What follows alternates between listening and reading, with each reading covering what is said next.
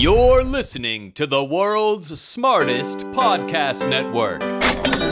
Welcome to a bonus episode for Majoring in Everything. One of the best parts of having Majoring in Everything be the title of my podcast is anytime I have a cool conversation that happened to be recorded, I can release it as a bonus episode. So I was so grateful to sit down with my favorite political commentator, policy expert, and comedian, Andrew Heaton, who you know from his amazing podcast, The Political Orphanage, and who you probably know from this very show. He came on as a guest earlier this season.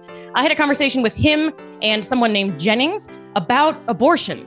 And I wanted to have this conversation because, well, I'll explain it in the episode, but I wanted to flag ahead of time that we got together because we have different views about abortion. And I personally, it's something that matters to me both from a politics perspective and also a personal perspective, insofar as those can be disentangled. That's a complicated thing, and we can talk about that as well. But I really wanted to understand the other side. And so I'm so grateful to the two of them for coming together. Heaton plays an amazing referee in the middle. I'm representing Team Left, and Jennings is on the right. I also will say, so I learned a lot. I mostly just really appreciated having such a thoughtful conversation and reminding myself that it's okay to disagree with people. Warning, I think. I am not speaking on behalf of all people on the left. I am not speaking on behalf of all people who are pro-choice. I am pro-choice and I'm sharing my views. And I definitely do not mean to be speaking for everybody. And I also, since we've had this conversation, have thought of a million other reasons why I'm pro-choice that we didn't get to in this episode. But that wasn't the point of the conversation. The point of the conversation wasn't to shout out my position and have him shout out his. The point of the conversation was to have a conversation across political lines, across belief systems, across ideologies. And I will be the first to say that I don't do that enough in my life. And I am shocked to say that I actually really enjoyed the conversation. It was tough at times. It was challenging at times. I got angry at times, but with myself, with the other view, you know, all that stuff. But I think for me, anyway, I'm not saying that we need to all learn how to talk to the other side, air quotes, but it was a very important conversation for me. And it has since helped me. This is so sad that I even have to say this, but it has since helped me see more of the humanity in the side I disagree with. And it's so sad that I wouldn't begin from that position. Of course, I know, right? But I don't feel it. I just see this kind of monolith enemy that we all freak out about on social media. So, all right, enough hand wringing. As you'll see in this episode, we're all reasonably sure we're all going to get canceled for different reasons. So enjoy, I guess. All right. Thanks again for listening. But freewheeling conversation. And Heaton, I basically thought of you just as like, I personally am more at ease in a 3-person conversation than a one-on-one. And I was like, who else would I want to have involved? And you came to mind as the ultimate arbiter between political worlds. So we need an orphan in this. The ligament in your thruple. I don't know. Yes, I take the compliment. Thank you very much. The only thing that could have made the analogy with ligaments more disgusting is to add the word thruple. So thank you for that. I've been trying to use the word thruple more frequently because it makes everyone feel uncomfortable except me. I definitely thought it was pronounced thruple until I was corrected by a thruple last summer. I'll say I'm a decent guy to have on this phone call too, because I have been both pro-life and pro-choice. So I can, my brain is capable, I think, of code switching. And, all right, John Kerry flip-flopper. Yeah, and I kind of look like him. Yeah, you kind of do. Wait, hold on. Do the face, Heaton. Do the face. Genghis Khan, when he went into Central Asia, yeah, I could. If he'd become president, I would be on Saturday Night Live. As wow, he yeah. Now, poised to ruin my career talking about abortion. Right. Well, I'm gonna before we ruin your career, I have some potential flattery for you, which is my boyfriend and I went to see Doctor Strange in the Multiverse on Saturday, and I decided that you look a bit like Benedict Cumberbatch. I will take it. Thank you. You're welcome. See that? Yeah. All right. There we go. Well, so then, Andrew, you have summoned us here. I have summoned you. What prompted you to summon the three of us to discuss abortion and the ethics thereof? Right. So I thought first and foremost, I was like, how can I take down my career and the career of others around me?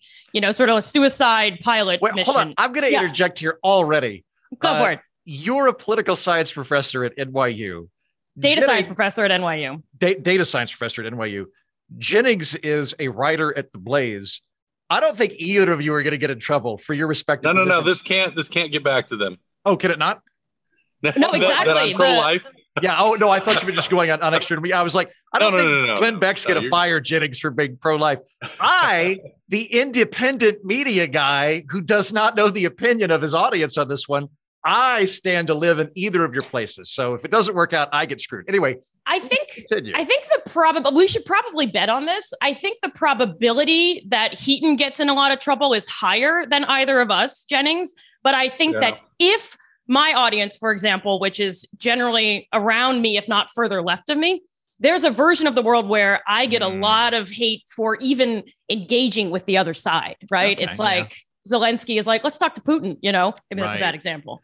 Nope. And so if people say this was a bad move, then I'm in even more trouble than you are, Heaton, because you've at least taken yourself, and said, I want to explore the view. You're at least being consistent with your okay, good. Well, good. So Jennings is probably going to turn out okay either way. I think I'll be fine. Yeah, I'll be fine. now that we've established that you also might get in hot water, I apologize for derailing your very good preamble. What prompted you to want to launch into this? Right. So we're recording this about a week after the Supreme Court leak came out saying that it looks like the justices are going to overturn Roe v. Wade. And I immediately, like the reactionary liberal coastal elite that I am, took to social media and WhatsApp and all the things and Planned Parenthood networks and immediately freaked out like everybody else. We posted a million memes and a million things on TikTok, and we all ran to Foley Square in Manhattan and had our protests and our chants and said, our body, our choice, and all this. And we all got very worked up. And I found myself thinking that, gosh, I am definitely finding it very difficult to imagine why I'm wrong. And Heaton, you and I have talked about this on various conversations. I get nervous when I can't see what the other side might be thinking, or even that I think of it as such a bipolar, clean divide, right? And in the past, I've tried to understand the pro-life position. I've had a few conversations here and there. I did a little bit of reading in grad school, not to brag. Heaton, I once had actually a pretty thoughtful conversation, I think on Twitter with one of your listeners. So thank you for that. Oh yeah, I remember that actually. Yeah. And it was like hats off, but he kind of corrected you and he thought that you got something wrong, but you all weren't screaming at each other. I remember that. It was actually, I was very impressed with both of you.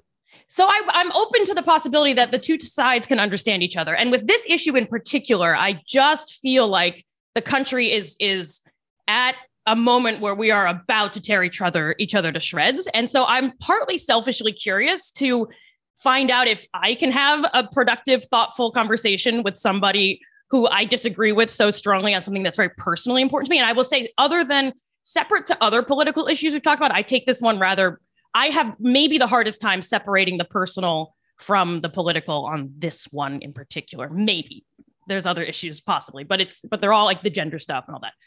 And so I thought, how am I going to have a conversation with someone I disagree with on this? And because I live in my echo chamber, I don't actually know anyone who is pro-life. Like I might be the closest thing you know. And so I messaged as the guy that's tepid. Yeah. And so I was like, Heaton, do you and I have a mutual friend? And if not, do you know someone? And then also, Heaton, we've talked about this before, but I find that you're a very good ally is probably too liberal a word, maybe, but you're a very good arbiter of and holder of multiple political views. And so I thought that it might be nice to have you in the conversation as well, not as like a referee, but you can be. I mean, at the end, you can say which of us is right or wrong. We can turn this into a debate. I will totally take that mantle of responsibility. I think you're right in that my default personality type is hostage negotiator. I'm not very good at getting people riled up. I'm not very good at leading causes. I'm really good at like getting people to put the gun down. Well, like and that's the goal. Exactly. And that's kind of what I want to do is see, like, can we in an environment, and I'll get off my soapbox in a second, in an environment where we all have our guns up. I think both sides in the United States right now on this one.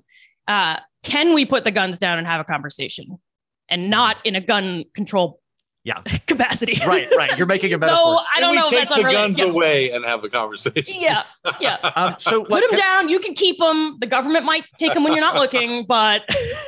So can I just want to like give you props, Andrea. I think that's a wonderful place to be coming from. I think in general, anytime you don't know what anytime the other side seems to be crazy, or alternately, you are like, I don't believe anything the other team is saying. I think it's all lies. It has to be this thing I've come up with to explain their behavior. I think that we run a serious risk of epistemologically kneecapping ourselves, and at worst being wrong, and at midpoint being not recognizing the actual emotional veracity that someone that is legitimately feeling, even if the data is wrong. So I wish more people were doing that. I think people are going to be talking about this for the next several months, if not years. And I hope that people will do it in the way we're doing it, as opposed to whatever we experienced last 5 years plus pitchforks, which might also be how this works out. So anyway, kudos to you. I think it's a wonderful place to be coming from. Well, thank you. And I swear Jennings will let you speak in a moment. But one other take your time. caveat on this is that even having this conversation, I agree with you, Heaton, that I think talking across all political views is important. And I always love your work for doing that. And Jennings, thank you for your willingness to talk to me, the crazy liberal elite over here. But I also worry. Are we elite? Continue. I think if I call myself elite, that's elite. Yeah. Right. Yeah. And by the transitive property, I'm semi-elite by virtue of being friends with you. Yeah. Yeah. Whereas Jennings, I guess, is the real Jennings, American. you're I don't know. Quarter elite because you live in Texas, but you don't know Andrew as well. All right. I'm the lunchbox toting blue collar man of the conversation. There we go. Joe Plumber of you're the Roseanne of this particular trio. I'll be Ellen. All right, that's probably a bad example. No one likes Ellen anymore. So last thing on this is that I also wonder if there's a big set of voices in my echo chamber around this topic that I believe, I could be wrong, but that I believe could come to me and say, how dare you even try to have a conversation about something so sacred? And so I don't think it's obvious, at least on my side, that having a conversation across the political spectrum on this is okay. And I'm very mindful of an article I read a million years ago about white feminism and how white women in particular tend to try to say, well, let's just talk this through, when really it's something that's so important that we shouldn't talk about it and we should fight for it. And I think I've been around a lot of those people. So I actually don't think that everyone on the left is going to be like, thanks for bridging the gap. I think they might be irritated with me. So that's the end. Well, I was just going to say, if it's any consolation to you, the echo chambers from which I have come as well, same thing. There will be people that if they listen to this, pro-life people I know who, if they listen to this, will say, why are you even talking to this person? And I mean, and I get, everybody hates me. Yeah. Because I'm I'm kind of uncomfortably pro-choice. Like I'm pro-choice, but I'm not thrilled about it. And I've got real concerns. So I sound pro-life to my increasingly strident pro-choice friends who are demonstrably becoming more pro-choice in front of my eyes. But meanwhile, my pro-life friends still think I'm killing children. So it's like, man, I got nothing. Except you two. Can I make an analogy here? I don't know who's who, Jennings, between you and me, but this might be like when Trump and Kim Jong-un got together and then Dennis Rodman was also there. Colin Rodman. I would have Rodman. Yeah, Heaton's Rodman, because everyone's definitely Rodman. Yeah.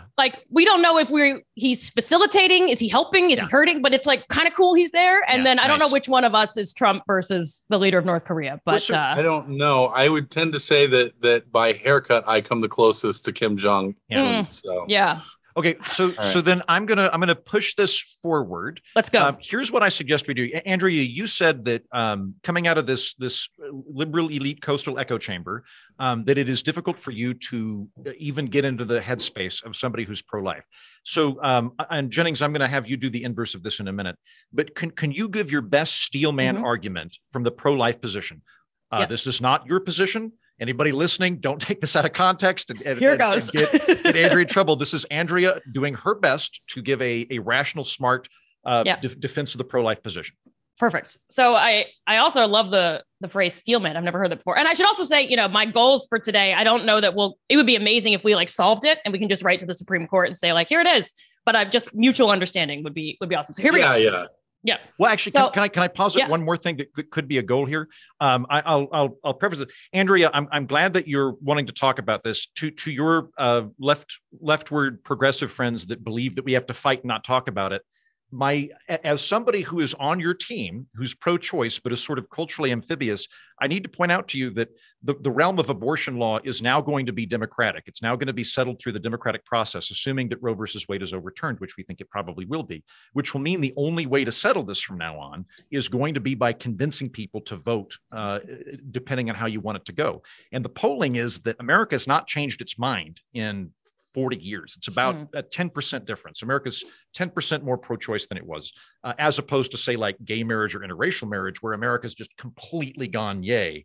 That hadn't happened. So if they're wanting to protect abortion rights, and I am on their team, I'm on your team, the way to do that is going to have to be convincing people that are independents or conservatives to come around. Otherwise, it's just not going to happen. So having stated that, then I'll say the other goal that I think what we could possibly do is I doubt either one of you is going to come around to going, yes, I agree with you. You've changed my position, but it might be possible to actually have kind of a consensus of workable legislation. I don't think that that's entirely like, I just, in preparation for my show that's going to come out this week, should have come out by the time people are listening to this. I read through Roe versus Wade. I read through Dobbs versus Jackson. And I weirdly actually think that there's law we could pass that most Americans would agree with. I actually think that's doable, but we'll do that at the back end of this. So anyway, steel man away, Andrea. Steel man away. So my best understanding of the reason that someone would be pro-life is to say that human life is precious. And human life begins the moment the sperm has fertilized the egg. And that's like the magical time when all the complexities of life and that process starts to kick off. And I understand why that's a focal point. And so we should protect all human life. And if that's human life, then my goodness, that counts.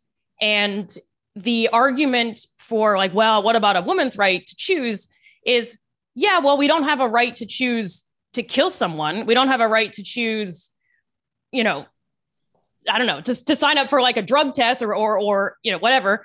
The woman has bodily autonomy, but the unborn also has bodily autonomy. And so why would we prioritize the woman or the person with the uterus over the unborn when we could have them both live and something like adoption or some other process could be used instead? Or the person and the parents, I guess, who have, this is like hard for me to say, who have engaged in sexual activity that gave rise to the child, have a responsibility to that child now. And they should honor that responsibility. I think that's pretty good. Andrea, if you had a decent cowboy hat and a gun, you could run for governor of Kansas or Texas or whatever. So I think that was pretty good. But I feel physically unwell. Kudos. Well, again, props to you, because if people listening at home, if you can't do this, it belies a very rigid, closed mind. It doesn't mean you have to agree with what you're saying. It means that you're capable of understanding the other person's position. And who is it? It was like it might have been John Stuart Mill who said the man who only understands his position understands no position. I think there's something to that. Yeah. Jennings, you being the pro-life bastion here, what is your take on this? Is there anything that you want to correct? To what, like, percentage-wise, how accurate would you say that reflects the pro-life position? Well, I think it's fairly accurate. I think the pro-life position is a little bit it's nuanced. So there's not one specific. So, for example, the thing that I would correct, and this is only from my perspective, this is not from the perspective of probably most pro-life people I know, because I think most pro-life people do believe that life begins at conception. I don't say that. What I say is I don't know when life begins. I also don't exactly know what life is. I know like what biological life is, but what is the property that makes a person a human being, or makes a human a person rather? And so I wouldn't say that it begins at conception, because I don't know. What I do know is that when a sperm and a sperm and an egg combine, the only thing they're ever going to make is a human being.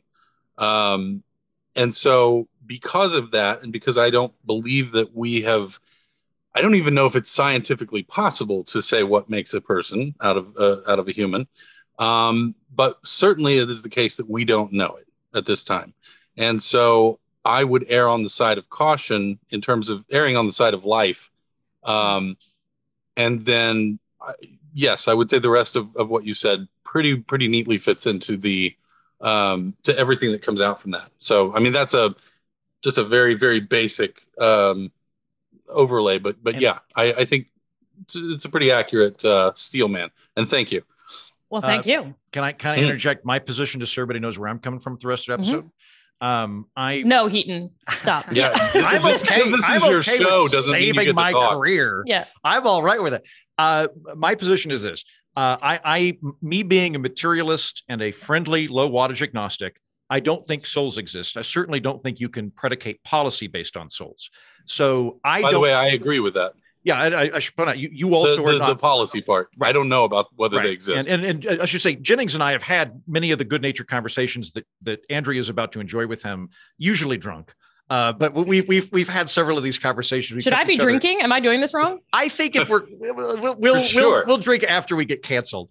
We'll do it for the Patreon folks. Yeah, if there are any left. But so my thought is that I don't think that an abortion at the early stages is immoral. I do not think that it is the destruction of an autonomous human life.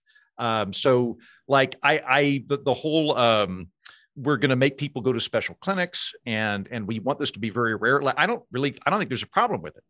If I thought that it was extinguishing an autonomous human life, I would be against it because I'm against murder. And for many of the reasons you just outlined, Andrea, where it gets tricky for me is I do acknowledge that at some point along the lifespan of that fetus, it goes from being what I would acknowledge as a clump of cells that does not have moral standing to an actual baby that has not been born yet. So for that reason, while I disagree with the jurisprudence of Roe v. Wade, I actually rather like it as legislative policy. If it had come before the Senate, I would have voted in favor of it. Roe v. Wade basically said what I just said, which is like, look, we don't know at the beginning. There's no way to tell this. Like, there's no consensus on when life begins. So conception's way too early. We're going to give that to the woman and the doctor. But at the tail end, yeah, it's a baby. It's pretty clearly a baby. So we're going to prescribe that, except in cases of terminal health issues with the mother, or they didn't say this, but I would add this, severe fetal abnormality. And in that capacity, I would actually be very similar to most European countries. For people listening, America has far more liberal laws about abortion than Europe has. Like in the United States presently, at the time of recording, you can't have an abortion except for undue medical purposes after 23 weeks or 24 weeks, whereas like Germany's like 12 weeks. Portugal's 10 weeks. So I see this less as a binary and more of a continuum. And for that reason, I think I'm probably always going to be uncomfortable with it because from my perspective, I believe in bodily autonomy. I think women should have control of their bodies. I do not wish to infringe that. And I would view the infringement of bodily autonomy as something akin to slavery, as a moral evil. At the same time, I also don't want to kill babies. And I don't know where that bright line is. For me, I'm settling on viability as the bright line that's the most workable thing from a policy perspective. But I'm always going to feel a little uncomfortable. Just for your listeners' sake, can you define viability too?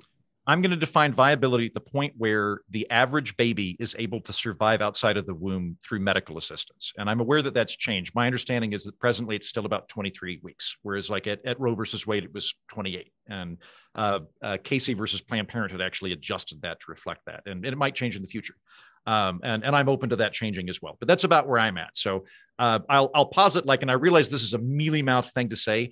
I don't see this as a 100% binary issue. I don't think most people think that way. I think most people, if you ask them, should all abortion be illegal in all instances, would say no, there are extenuating circumstances. And meanwhile, most people wouldn't say, yes, all abortions are legal under all situations. I think most people statistically would go, yeah, like a week before birth, that's just murder, as would I. So that's where I'm at. I'm pro-choice at the beginning. I'm pro-life at the end. I think that makes me, from a legislative perspective, pro-choice, but not very full-throated about it and kind of uncomfortable because, again, I don't know where that bright line is and I don't know how to find it. Well, and it kind of makes me think, and Jennings, something you said made me think of this too, is that in the field of complexity science, we talk about emergence, where you have something that goes from basically not life to life. And it's this idea that there's a possibility, and I would defer to the biologists or the doctors, something that it's like, you're not viable in that case, not human, not a thing, you're a clump of cells. And then there's some tipping point or like critical, this like critical mass or something where you're like, and now it's human. And so maybe it's not even like, maybe there really is a point of inflection in humans, and we can all just agree that that's like, okay, 20 weeks, the end. It would be great if we had that. If that's scientifically determinable at some point, if there were some way, and again, I'm not sure science can do it, but if science can do that, I'm all on board. Yeah. I have no problem with anything that isn't going to we'll get to that. I think I will say that I would be a lot more likely to be supportive of that idea if there were something that that could absolutely prove that whatever it is to be a human is not present from the beginning. And I want to stress, I do not mean souls. Hopefully we'll get into this, like sort of my journey with this. I had a similar thing to what you experienced, in that I was raised to be pro-life. I was raised in a very religious pro-life household. Your father's not a conservative politician in Wyoming, is he? Could be. But at some point in my 20s, it came to me that believing in something just because of my religious background was not going to be enough for me to want to advocate positions that would force other people to live their lives the way that I would choose to live mine. And so I had to pull myself away from the religious viewpoint on abortion and try to look at it from every angle that I could. I've learned that I really enjoy being wrong. In discussions like these, like if we could get to the end of this and you could prove me wrong, and I could feel like, oh my gosh, I've been missing. I've had this quit one the Blaze. You'll go work at Vox. area of okay, pressure's on for the movement. I gotta word this right. Yeah, I would be all right with that, because I've been wrong about a lot of things, or I've shifted my perspective about a lot of things that I previously felt differently about. And that's why if somebody asks me, am I conservative? I'll say, well, about some things, yeah. There's other things that I'm wildly liberal about. So, anyway, the point with all of that is, if you could show me that line, that bright line, then I would be a lot more apt to be persuaded. So anyway, I don't know that it's ever coming. I agree with you. Like I would love to have that bright line there, because it would make it much easier for me to go, yay, full throated 100% pro-choice here and 100% pro-life over here with these minors. But like what the English did for centuries was, have you ever heard of quickening? This is a new term to me. This came up when I read Roe versus Wade and when I read Dobbs versus Jackson's Women's Health Clinic. Like under English common law, the quickening is where English law started pertaining to it is a life and it is abortion. And they had, it's like, it's worse to kill a fetus later than it is earlier. But basically the point at which the woman can feel it, that's the quickening. Prior to that, it didn't apply. So that was that. And then like the Catholics had the doctrine of ensoulment for a really long time, where it was just, it wasn't a thing until 40 days. But I want to go down a historical rabbit hole. Jennings, I want you to do two things. First of all, can you clarify for me, do you more or less accept my continuous reasoning that you don't know where life starts, but you're erring on the side of the baby as a kind of conservative in the risk-averse default? And then once you've answered that, I think it would be fair to have you steelman the pro-choice argument, so that we kind of have everybody round out here. So the answer is yes. I do actually think that I exist in the space of feeling that most of my pro-life argument centers around the fact that we cannot define where life begins, or say again, not where life begins, because biologically it's alive as a clump of cells, but where humanity begins. And by the way, I'll get to the steel manning in just a moment, but let me ask just a quick question to either or both of you. If it were the case, let's say in 15 to 20 years, that the moment that you find out that you are pregnant, all a doctor has to do is wave a Star Trek-esque transporter over your womb, and the growing fetus disappears from your womb and goes into some sort of chamber where it can be grown, which we are not that far away from that, I don't think, minus the transporter part. But if that were possible, at that point, would you still believe that it was okay to abort the fetus? Or would you say, well, no, it makes the most moral sense to put it in this chamber where it will be grown? And let's assume in this thought experiment that it's going to be well taken care of. It's going to be adopted out to a family who wants it. All of these things. Given those, would you at least at that point align with you wouldn't call it a pro-life point of view, but would you align with my view, which is that it is better at that point to transport the fetus out of the womb into that chamber, and then the mother can go about the rest of her life? That's a good question. As I was like forming my answer, I was like, I see what the trick is here. The trap.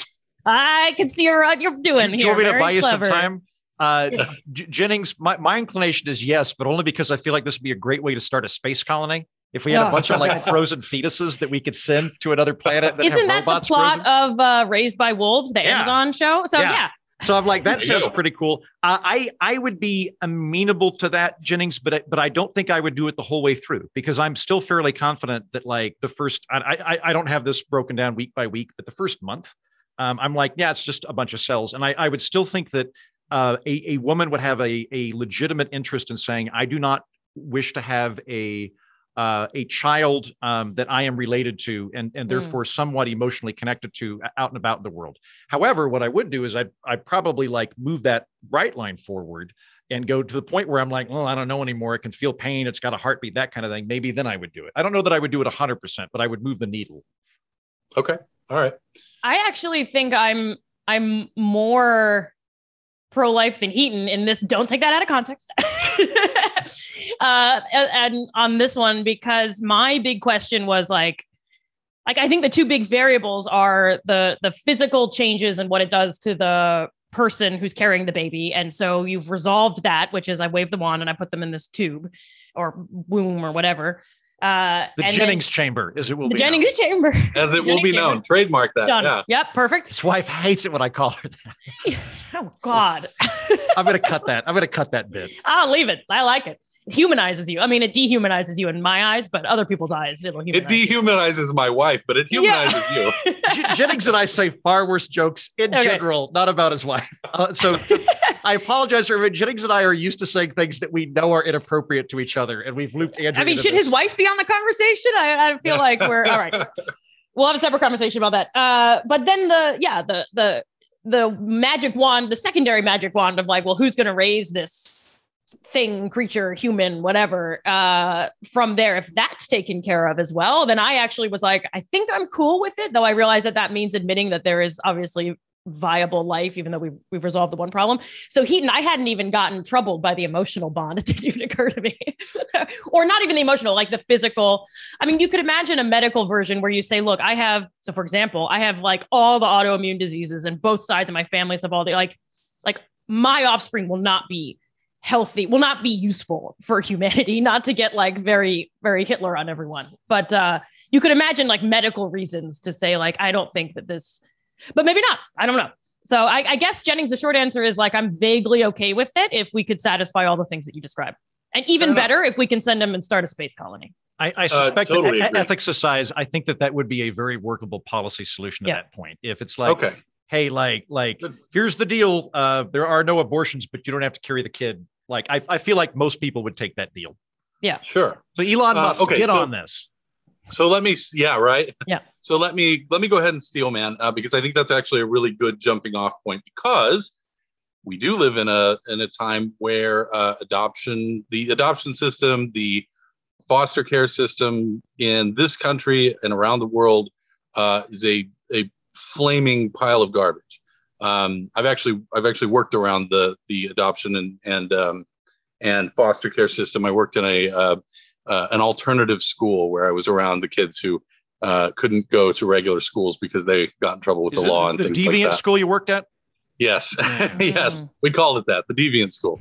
So I've been around it quite a bit and I've seen it, and it's bad. It's really bad. And there's definitely an argument to be made that those who oppose abortion don't take the situation out far enough. They don't look at it and say I think the meme is a little bit overwrought, but the idea in the meme is not, and that is you want people to be forced to have children they don't want, whom they are then going to give up for adoption and put into a horrible system that is mismanaged and perhaps underfunded and lots of other things. And so the meme that arises out of that, of course, is, well, you just don't care. So that system does exist, and it is very, very flawed. Also, you're not going to believe that I'm saying this. I believe very, very, very strongly in bodily autonomy for all human beings. I could not agree with you more that you own your body. You should be able to do with your body what you want. However, with rights come responsibilities. I think I've heard it explained one way that my rights, if I decide to go out and shake my fist around, I can shake it around as long as it doesn't hit your face. And that I don't think that you can remove the concomitant responsibility toward life.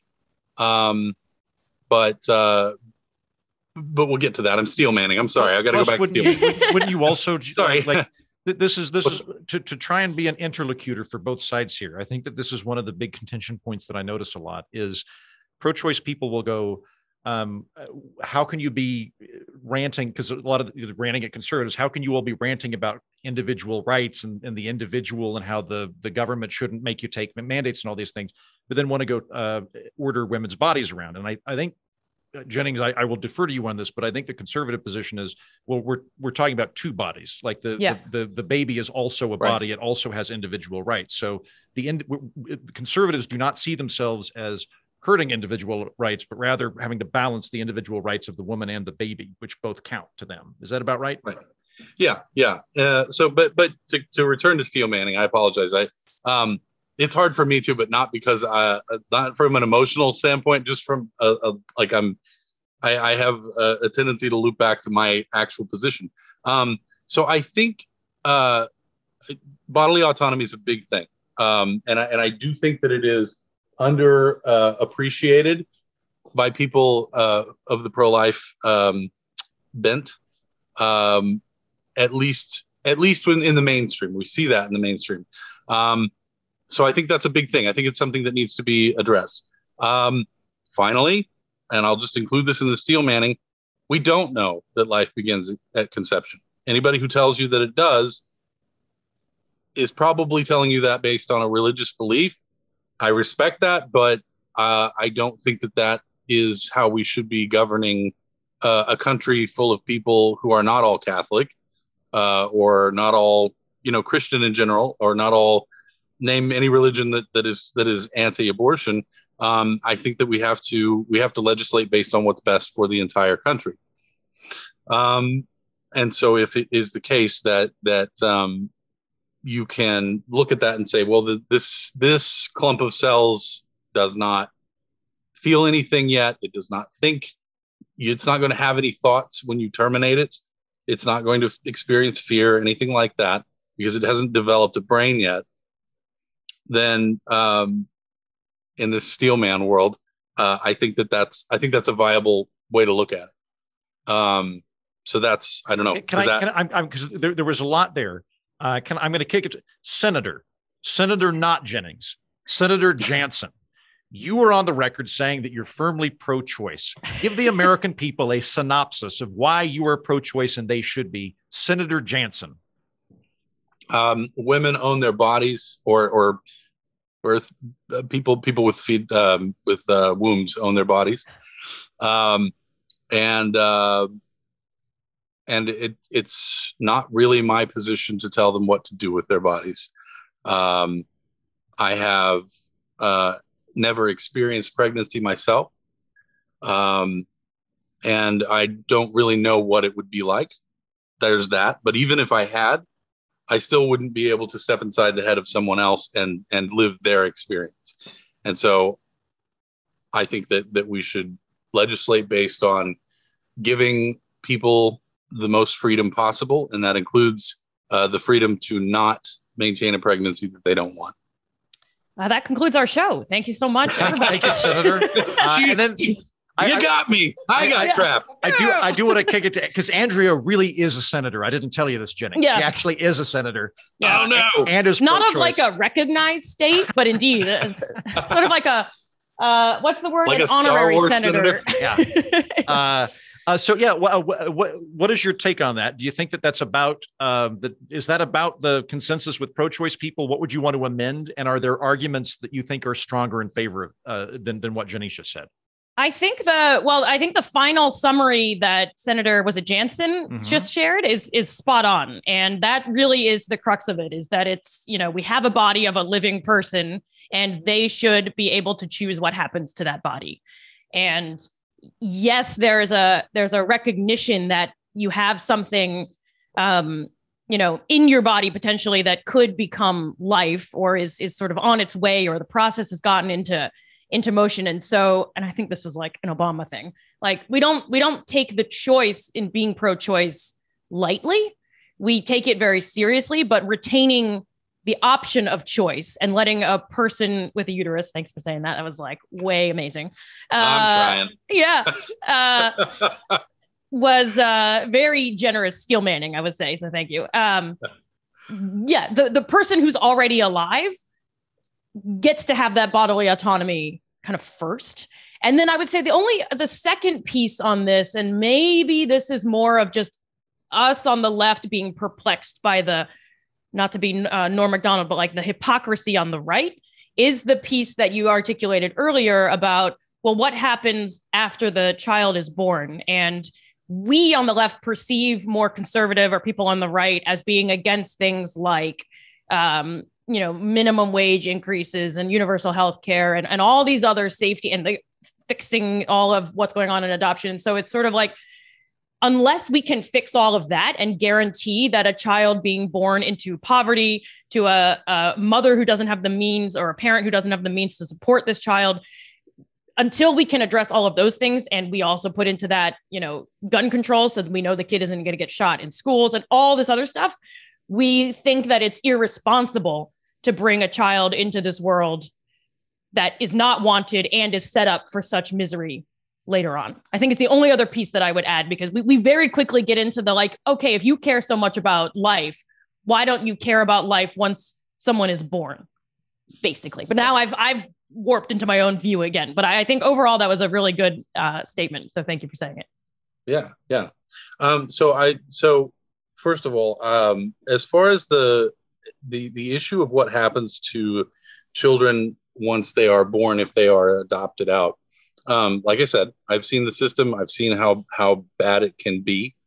I think that if you were to ask most people, and maybe not at every moment in their life, but throughout their life, I think the majority of people would say, most of the time, if they grew up in those circumstances, they would say, well, I'm still glad to be alive. I'm still glad to, because I think that there's some cognitive dissonance going on with that viewpoint. And I think it centers around this idea of potential. You can be born into a bad situation, but your potential to rise out of that situation exists, especially in this country. I mean, for all of the ills that we have here in America, we are, I mean, our poorest people do far better than the poor people in a lot of other countries. That doesn't mean that we shouldn't work on the system. I'm not saying that. And I'm not saying that there are not ways to do better by the people who are at that lower rung. That's actually something that Heaton and I have been kind of tossing back and forth for years now, because I'm a lot more amenable to aspects of the welfare state than I used to be.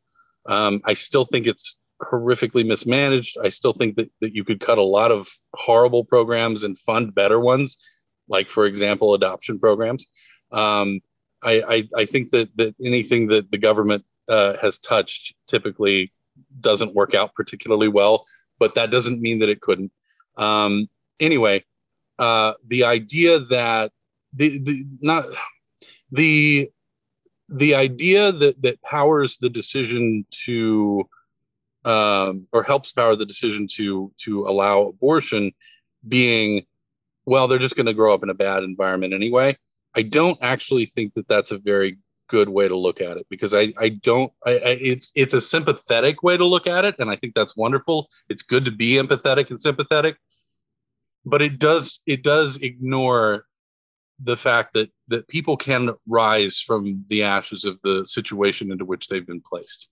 And I think it's a secondary argument to the central argument, and it makes that argument makes sense if you don't think the fetus is a baby, because then you're basically going, hey, this thing that's not a baby, if you make it come to fruition, will become a baby born into a horrible circumstance. Better to nip it in the bud. That makes ethical, logical sense to me. However, if you're saying, yeah, it's a baby, but it would be born into a bad life, so we should murder it, then it's a completely different ballpark. And I see that one confused a lot, because like if it's, and like I had this conversation the other day, one of my friends who is pro-choice and was irritated with me not being as excited as she was about all this. I brought up like, well, I'm pro-choice, but at the end, like I don't, like a week before birth, like acknowledging that there's like virtually zero women that want to get non-therapeutic abortions, that it's fleetingly rare, acknowledging that, I would still be morally against that. And her response was like, well, like, I think that like there are things worse than murder. And like even if it is murder, we should allow that to happen. And I was like, you lost me. Like you lost me at that point. Like I should shut up, since this is more of a dialogue between the two. No, you're good. And then to add on the other side of it, to go back to Andrea, then, Andrea, I think one of the things you brought up that I think is lost to a lot of conservatives is conservatives are very concerned with the appropriate level of government to address things. They're very concerned, like particularly constitutional conservatives, about state versus local control versus federal. Is it constitutional? Is it not constitutional? And I think one of the kind of procedural arguments that works well from a pro-choice perspective is, in ambiguous situations, we should default to the smallest decision-making apparatus associated with it. And in this instance, it would be the woman and her doctor.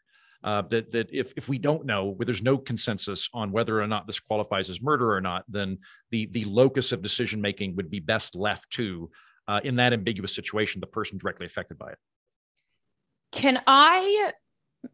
Tell me if this would be a productive thing to do. I wonder if it might be worth each of us saying what we think the biggest weakness in my own argument is, because I think you're hitting on something very important, which is, and Jennings, I really hadn't thought about it this way, and I appreciate you saying it, is like, who am I to decide that the circumstances are so bad that someone else shouldn't live?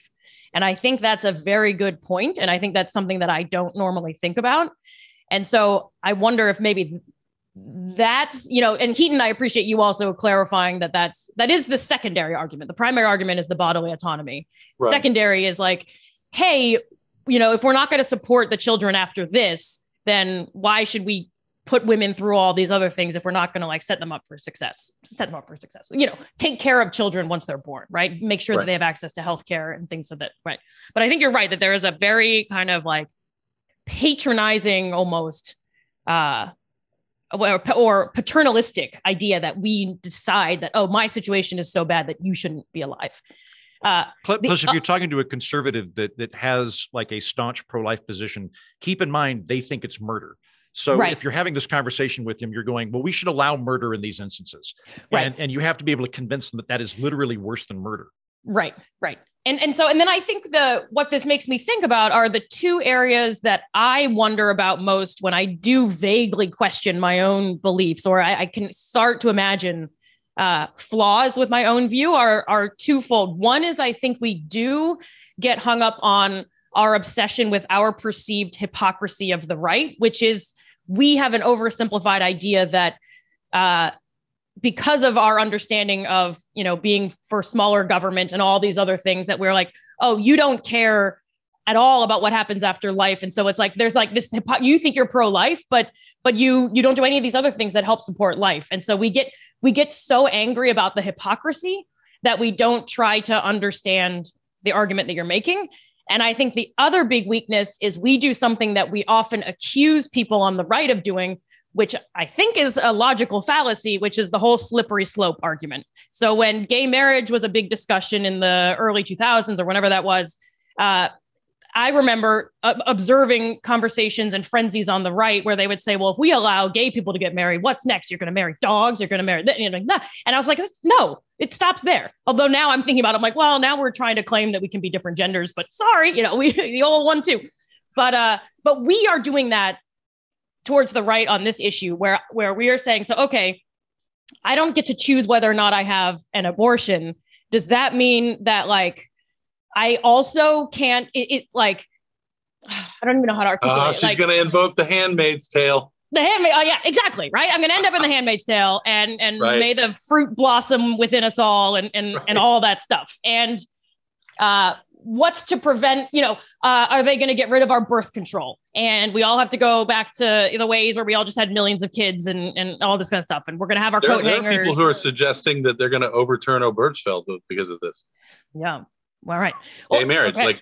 Yeah, exactly. It's going to go for gay marriage. It's going to go for interracial marriage. It's going to go for, and a lot of people on the left are also pointing to the fact that this legislation will, especially it goes to the states, it'll go to a lot of poorer states. It's going to disproportionately affect women and people who are already marginalized for other reasons. Whereas white, middle-class people living in states where abortion is going to be protected, I will continue to have access to it, and people who are much worse off than I am. So it's going to exacerbate. So, but yes, all the slippery slope. And the one other thing I will say I forgot on the hypocrisy side is, and this is going to be a mess to get into, the vaccines side of things, where it's how can a group that says my body, my choice, I don't want to get a vaccine if I don't have to, down with vaccine mandates, how can you mandate that someone carry a pregnancy to term and then deal with whatever comes after that, whether it's adoption and the emotion and the this and that. And then we imagine that on the right, they say, well, but vaccines, on the left, we also say vaccines can save other people. So you are choosing your own body over the health of other people who are vulnerable, immunocompromised, older, anyone who might die from COVID. So we get slippery slope, and we get very hung up on the hypocrisy and yell at each other about how crazy you all must be. So that's what's going on my side of social media. Yeah. So just to really quickly to the vaccine point, I actually don't know how I feel about that. Now I can tell you that most pro-life people I know, they would make an argument that would say something like, well, first of all, the vaccine the vaccine ostensibly is saving your life. Maybe it's saving others as well, but they would say, various people would say various different things. My parents hate the vaccine, so they would say, no, the vaccine's killing you. Right. So but from the standpoint of somebody who does not, I don't think that I, and perhaps everyone, but certainly I, do not know the efficacy of the vaccine at this point versus the danger of coronavirus. I think we're a little ways out, maybe, from having good data to really be able to look at it as a whole. I don't know that you're wrong, though. I would not make the statement that you're wrong about that isn't an area of hypocrisy, or at least potential hypocrisy, because yeah, it could be the case if it turns out that everything that the left side of the aisle has been saying about the vaccines has been right for the last 2 years. Then yeah, you aren't just dealing with your own life; you're dealing with other people's lives. If that's the case, then I think that it's comparable, and I think that's a fair point. The first thing, the idea that we were talking about earlier, where I think there's definitely there's confusion on both sides of this, and I think where the left gets confused with the right is that they do think that the right doesn't care about babies after birth. That's not true. Maybe the means by which people on the right try to make life better don't align with the means that the left thinks should be there, but that doesn't mean that they're not doing what they think will be most efficacious in creating a better world for these babies that are born. Now, that doesn't mean everybody, obviously, there's some real shitheads on the right, too.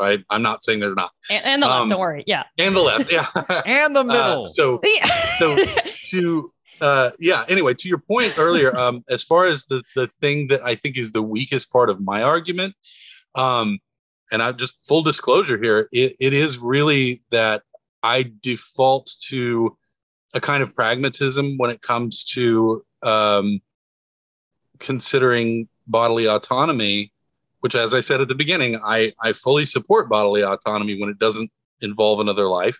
But when it does, or I perceive it does, I probably allow that person's what that person is going to go through to not affect me emotionally as much as I could. I've seen childbirth. My wife's given birth, and it's rough. It is not pretty. Not just the birth itself, but like all the things leading up to it. It's rough. It's very, very difficult on the body of the person who's carrying the child. So yeah, that's probably my weakest point, is that I go into pragmatic mode and say, okay, I'm very sympathetic and I want to help you in any way I can, and I will be supportive of you. I will try to make things easier for you, but you can't kill this person. Mm-hmm. That's probably, I don't know, mine. What about you, Heaton? I'm a mealy-mouthed. I'm gonna take a drink every time you say mealy mouth, just because I really like it. I'll say, like, I actually think my position weirdly makes total sense to me. Like it makes complete unabrogated sense to me. And ironically is probably the dominant position of the American people, but I think that's right. Certainly not the dominant position of the commentariat, which tends to go hard left or hard right. And so I end up looking like, I won't go into the optics. Mealy mouthed? Would you say mealy mouthed, perhaps? Yes, perhaps mealy mouthed. I want to throw a question to you, Jennings. Which is, based on your ethics, the baby is entitled to individual rights and therefore should not be terminated. It would be, and the state has a legitimate role in protecting the baby from a woman that wants to abort it. Theoretically, if a baby is born, it's a live child, and it is going to die unless the mother gives it a kidney. And for some reason, she did not want to give it a kidney. Would you legally require her to do that? I don't think so, but I don't know. That's a really good question. I've thought about it before. I have not come to a conclusion yet. I don't know. I don't know the answer to that. My default answer would be no, but I recognize the trap that you're putting me in there, and it's a legitimate question. By the way, really quickly, because I don't think I've stated this anywhere in this conversation, I do want to be upfront about something about my position. When it comes to the mother's life, the birthing person's life, we're going to alienate all of Heaton's audience just based on that alone. When it comes to that person's life, I'm not anti-abortion. I do think that is a decision that has to be made between her and the doctor at that point, and perhaps the father, if the father is on the scene, if that's something, but definitely between the person giving birth and the doctor. So I am in that sense. I do think that when it becomes the trolley problem, the choice is the mother's. There are ectopic pregnancies where nobody's going to win. Everybody's going to die. Going to, not could, going to. And in those cases, I mean, you have to make a choice. And so I wouldn't stand in the way of that. Rape and incest, I'm a little bit less sure about. But if you were to tell me, well, we're going to take all abortion off the table except for rape and incest and the mother's life, I would go with that. Rape and incest is a really tricky one, much like the kidney question that Heaton just asked me. There are gray areas to this, and I think anyone who thinks there are not is not really paying attention to the situation. Mm-hmm. I think also the rape and incest maybe less so, it becomes very tricky, as we know from lots and lots of cases and lots of Me Too related conversations, is like, at what point is it rape? And, that's a whole Pandora's box. Right. And so So I also could imagine a world where if we did pass the legislation that you're describing, Jennings, where we say, okay, no abortion except if the current life is in danger, or rape and incest is like, we would start to see a lot of accusations of rape for sure, or admissions of rape on behalf of the father, basically, just to excuse the abortion, right? And so we'd have all these complicated one. Yeah, that'd be rough. Actually, and it might be bad for like the world of understanding and minimizing and educating around rape. For sure. Yeah. Getting really ugly. That would I would almost say, because again, we're dealing with my point of view where we are terminating a life. I would almost say that you would need to be able to prove it in a court of law before doing that. But as quickly as our justice system moves, the baby would already be in kindergarten. Right. Like once they graduate from high school, we're going to execute this one. I had never thought about the effect of if rape were a carve-out exception, how that would affect policy implementation. That's a really good point, Andrea. Like I am first of all, I'm the only person I know over the age of 18 who's ever changed their mind about this. I'm definitely the only person that's ever done it because somebody explained policy analysis to me, and I went, "You're right. This would be very difficult to legislate." I had already. You just be president? What do we need to do?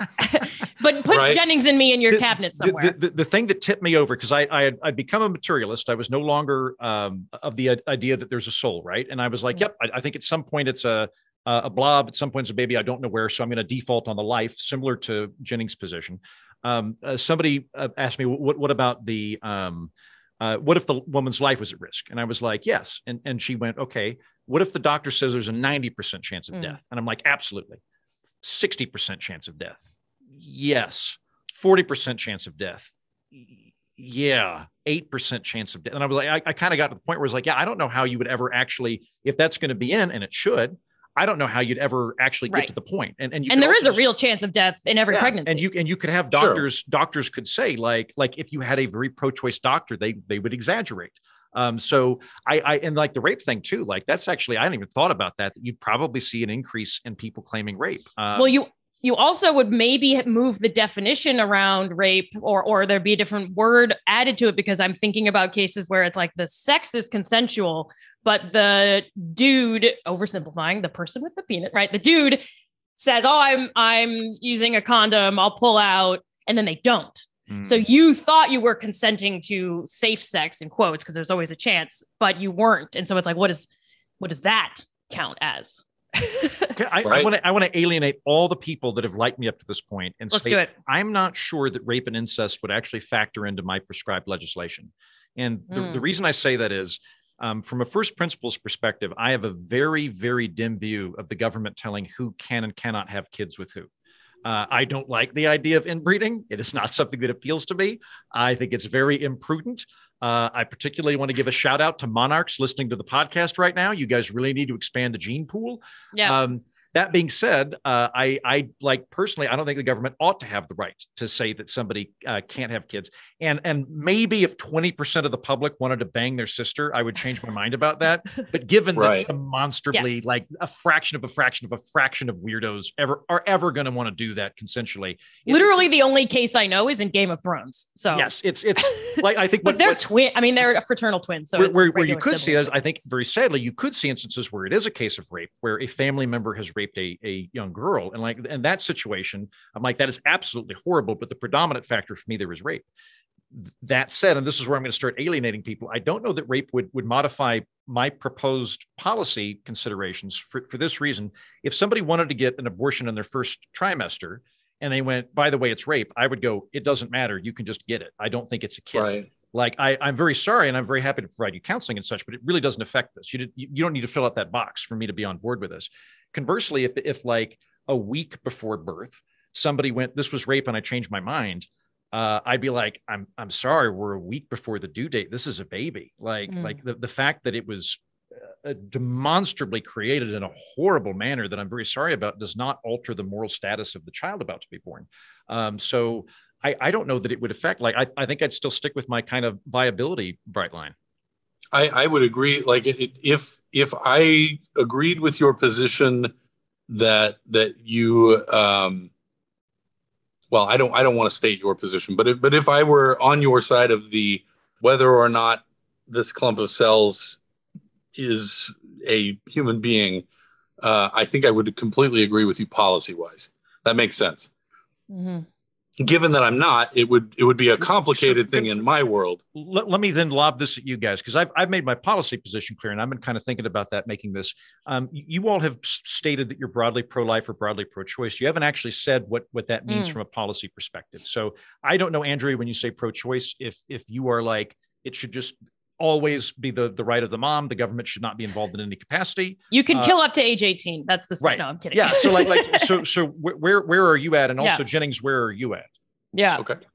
I think that's a great question. And I'll be the first to admit, because I'm the first one speaking and answer, that I think that a shortcoming for me personally, I'm not going to put this on the whole left, is that I tend to get so wound up in us versus them that I don't think about the policy with the level of nuance that I should. And like, what do I actually stand for? I get very wound up on the label and the activism. But I would say that something around, I would probably put my line, Heaton, further along in a pregnancy than you. I'd be a bit more forgiving, because you can go a long time without knowing that you're pregnant, weirdly. Maybe not weirdly. I don't know. For the record, I do think is a weakness to my position, because that is something that like, if you could guarantee that all women would know by X time, then I would have a lot less sympathy for going past that line. But it's my understanding that you can miss a period. There are situations where and I don't know the data on that. I don't know the point at which you ought to be able to know. Right. I mean, because there's like all those reality shows are like, I didn't know I was pregnant, and it's like I don't.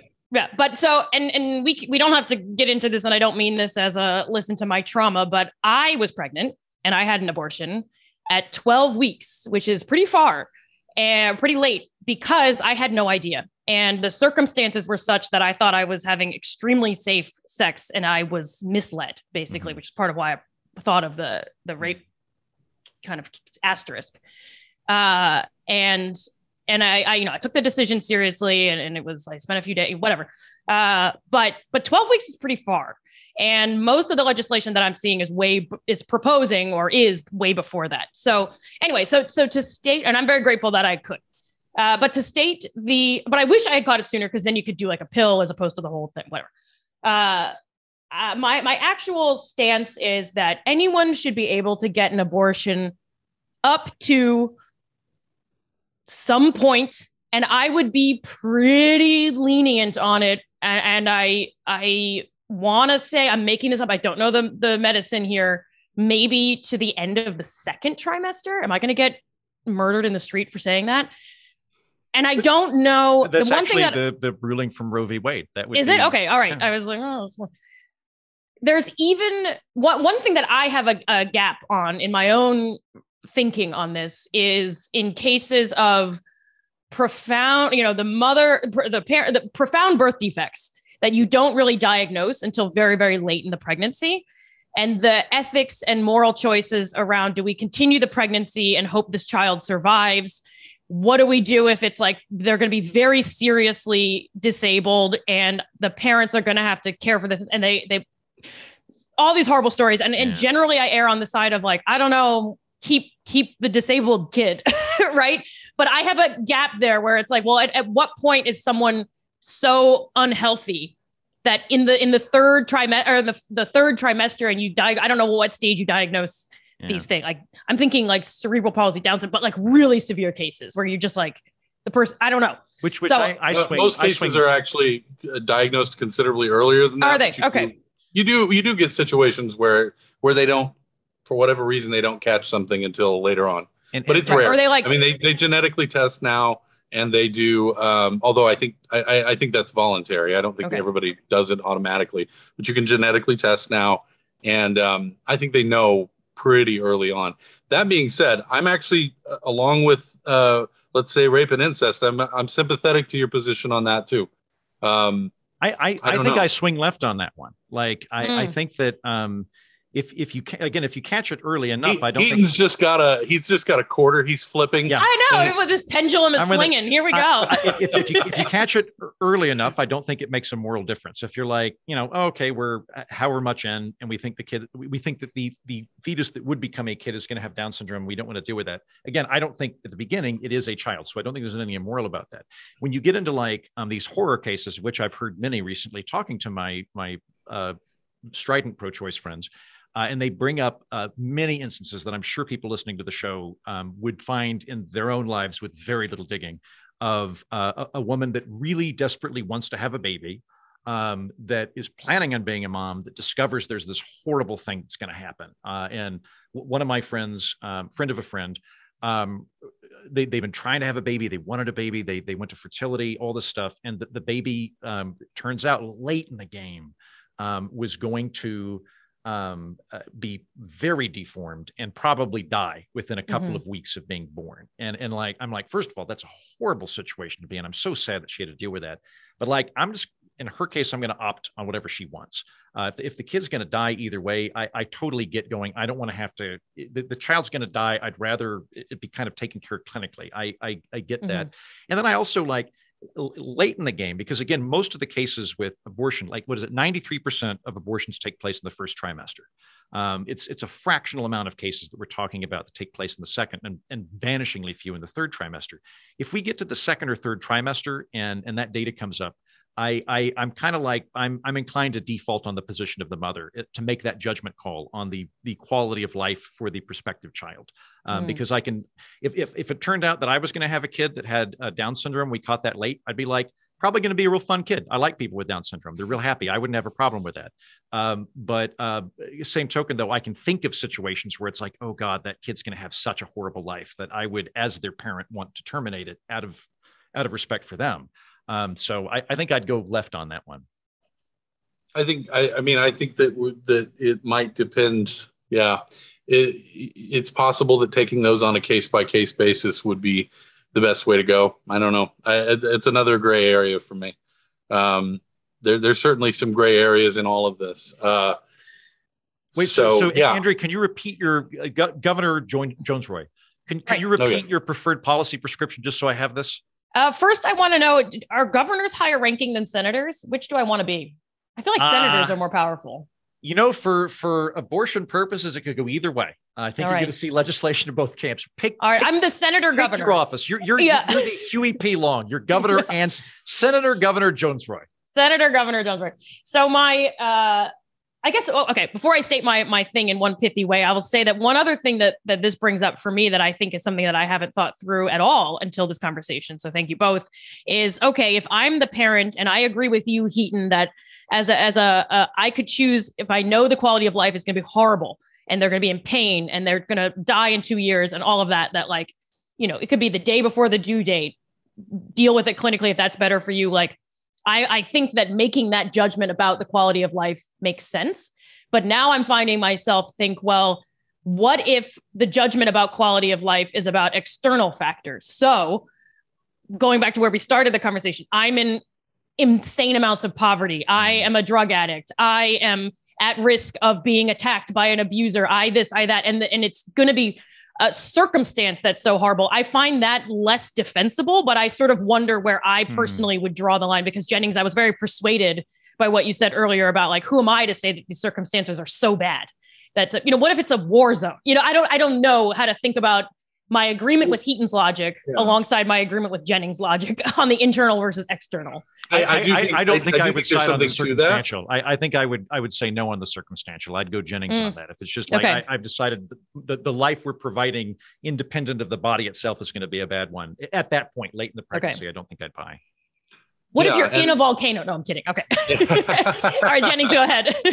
Literally in a volcano. In it. No, I think, I think there's something to that. That's why I said, actually, that I think you'd have to go on a case-by-case basis, because there are people, I mean, my youngest son has autism.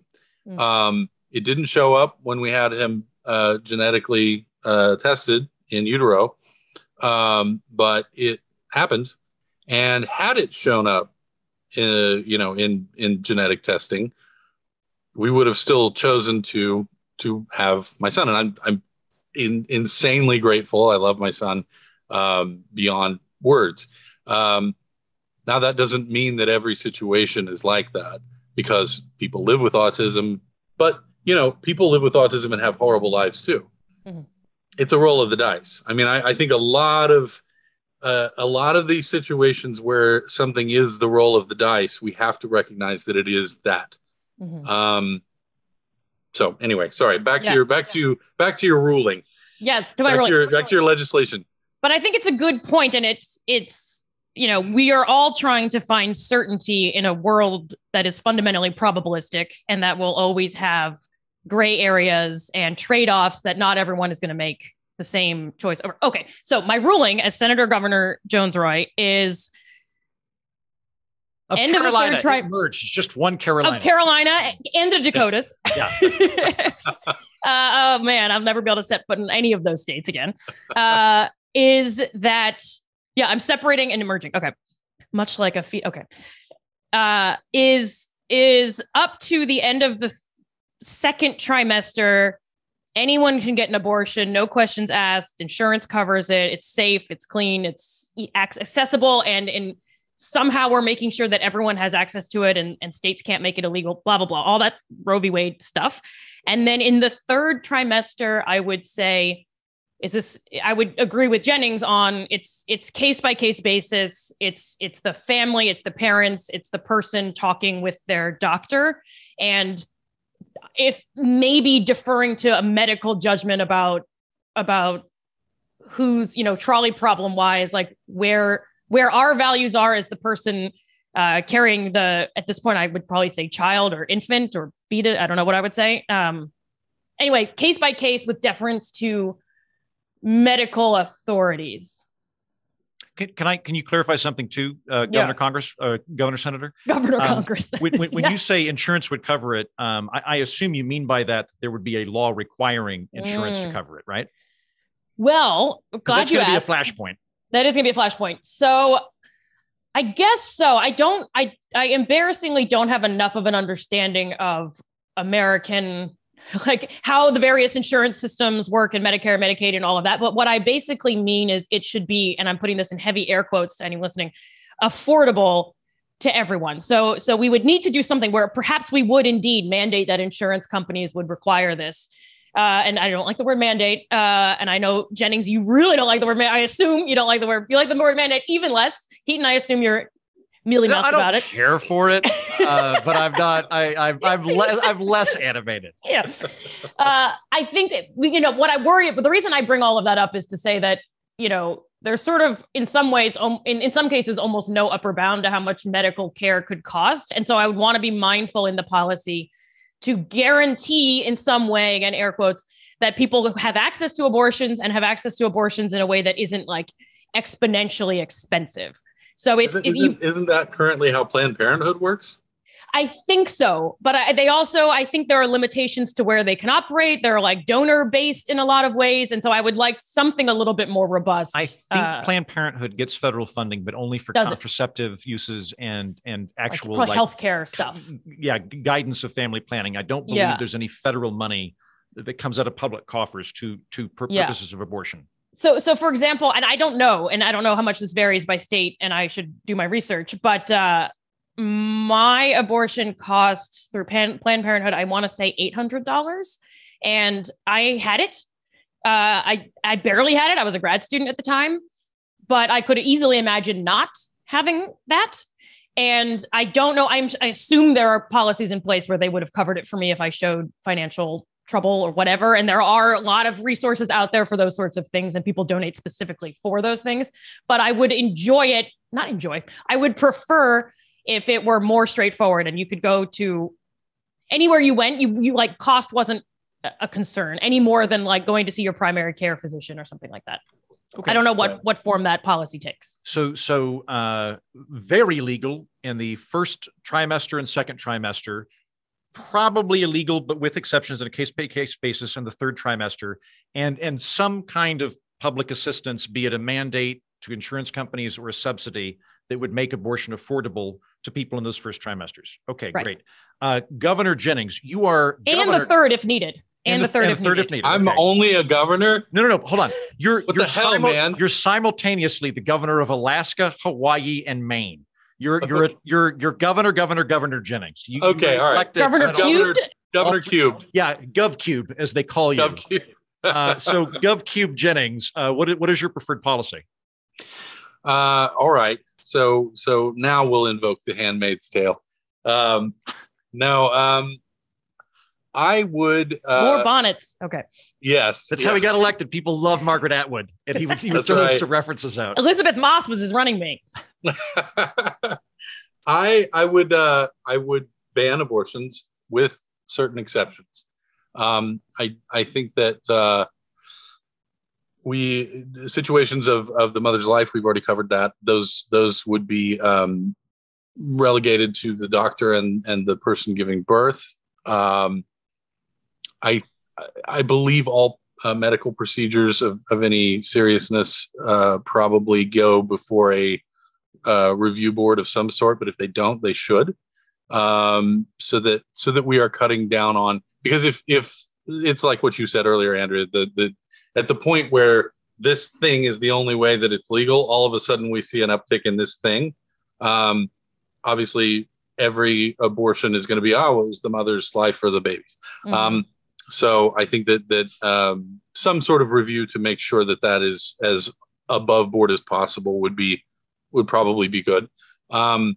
Situations of rape and incest. Did you just kick the legs out underneath the reason that I became pro-choice? Do I have to? I'm sorry. Continue. Wait, what? Nothing. I'm just making a Wait a minute. joke. Please continue.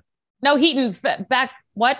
Oh, I said earlier that the reason that I like the thing that ticked me over was the health to the mother probability. Like how would you? And Jennings is like, have 3 doctors just assess it. I'm like, I'm still where I am. Please continue. Okay. I was like, have we done it? I mean, yeah. I mean, I'm still legislating from a pro-choice pro-life point of view. Almost gotcha. Yeah, almost. Getting in your head. Here we go. Yeah. Yeah. So it would be it would be legal in situations of the mother's health, by which again, here's that pragmatic side of me. I do not mean the psychological health of the mother. I mean the physical health of the mother. And if you want state-sponsored psychiatric treatment, fine. I'll allocate money to that. Situations of rape and incest. As I said before, I'm gray on that, but I would be inclined to lean more toward the choice side, at least at the moment, and grant that as a possibility. That is a vanishingly small percentage of abortions performed in the United States. It's far less than 10%. So, that if it does not solve the problem, it at the very least seriously curtails the problem, what I perceive to be a problem. Let's see. So then that leaves the question that we were talking about with physical deformity, where I think I would go with I believe, Andrew, you were the one who said that it would need to be within a certain time frame, within the first, I would say maybe within the first trimester. Beyond that, if something is discovered in the second or third trimester that is just absolutely the child is not going to survive, then I might leave that up also to the choice of the mother and the doctor. So I mean, there's definitely some carve outs in my position. But in your case though, Jennings, you're not saying it would be legal at the first trimester. It would be illegal throughout. It's just that correct. Regardless of timing, there would be some exceptions for possibly rape and incest. Yes, for a qualified threat to the mother's life and possibly some other things. But basically, your base template is abortion is illegal unless there's a compelling medical reason otherwise. Yes. Okay. Right. Yeah. And I want to say something to that. And I please take this in the absolute best faith possible way, because I don't mean this in any way to be offensive or hurtful. I'm not necessarily, it's not aimed just at you. This is aimed at our entire society. This is aimed at our entire culture. And I will refrain from invoking Godwin's law and instead use slavery. But if you were to time travel, if I were to time travel today back to 1850, I would side with the abolitionists, of course, because I come from, yeah. I actually like coughed on. For those of you who are just listening, Heaton just did a woo. So I would side with the abolitionists, of course, because I believe that their point of view is correct. However, I would not feel the same way about someone who viewed slavery as a God-given right or a United States given right, as I would somebody who feels that way today. So if Heaton believes that slavery is actually good and we should bring it back, which I changed my position on, I'm now anti-slavery. I see you flipping them. If Heaton believes that, I think Heaton is very likely an evil person for believing that. I don't necessarily feel that about the person back in 1850 that I'm walking up to on the plantation, because he exists in a period of what we recognize now as cognitive dissonance concerning the rights of a fellow human being. Okay, it doesn't mean that he's stupid. It means that he exists in his time. This is why I don't like the idea of taking people from the past who had opinions that we now think are horrible and just completely castigating them across the board, because I think you have to look at each person individually. Anyway, I agree with you on that, for the record. Yes. Okay, so that person holds an opinion that we now in the future, looking back, find absolutely abhorrent. But we're able to look at them and go, okay, I understand why he feels that way, because in the time frame where he's grown up, the things that he's seen, much of it points to, well, of course I have the right to own property, and because I have the right to own property, I have the right to own slaves. So I'm coming back to the present and imagining someone coming from the future to this time frame. And here's where I could be wrong. I would imagine that someone from the future will look at this and say, my God, you're killing people. You're killing babies. You can dress it up in whatever fancy way you want to dress it up. But the truth of the matter is, every abortion that you perform is at the very least, a potential human being. Mm-hmm. The very least, if not an actual human being. And as a result of that, that's when I think about that, I think, my goodness, I don't want to be thought of 50 or 100 years from now as part of this horrific thing. And I do think it's horrific. I mean, I'm again trying to be very good faith with you. We disagree, but I don't think you're a horrible person. I do think that you might be the product of your time, the product of a collective cognitive dissonance that's been built up, particularly since Roe, but even was probably building before that.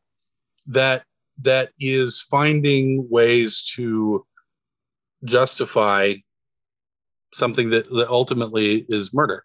And I hate even using the word murder, because I don't want to say, well, you've had an abortion, so you're a murderer. I hate that. I hate that point of view. I've known people who've had that point of view. I've been a person who has had that point of view. I don't hold that point of view. I think that you acted within understood parameters of morality that differ from mine. Mm-hmm. And if I had a way to push a button and persuade you that it's wrong, I would. But I don't. I wanted to make sure that I clarify. I don't think of people who are pro-choice today automatically as murderers. I think there probably are people among them who are, but there's shitheads on every side. So anyway, I just wanted to clarify that. Shitheads on every side could be the title of this episode if we decide not to start with that we're all getting canceled. No, I appreciate you saying that, and it's very... Well, I less appreciate the part about being a murderer, but honestly, it kind of sounds badass. Don't quote me on that. All right.